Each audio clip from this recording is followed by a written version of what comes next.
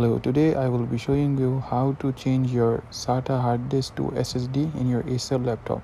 So first you need to remove your SATA hard disk, and it is inside the cover. So you need to pull out 4 screws first to get it out.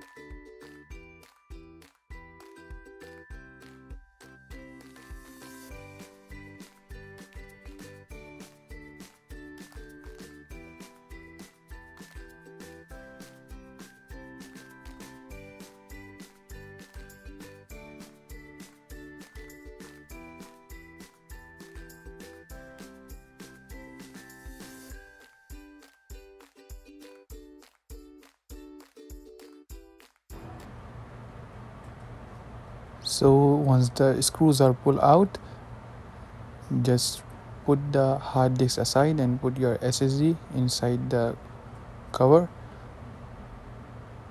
and put all the screws at its place. Okay, now we will tighten the screws.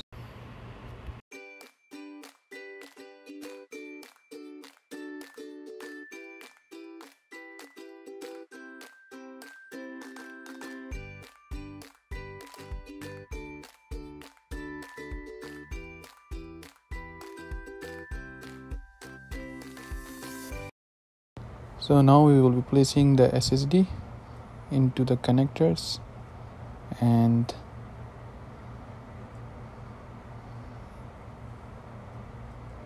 pushing a little bit to the right side, and it is clipped. So now we will put the cover, and there are 3 screws. So we will fix the 3 screws and we are done here.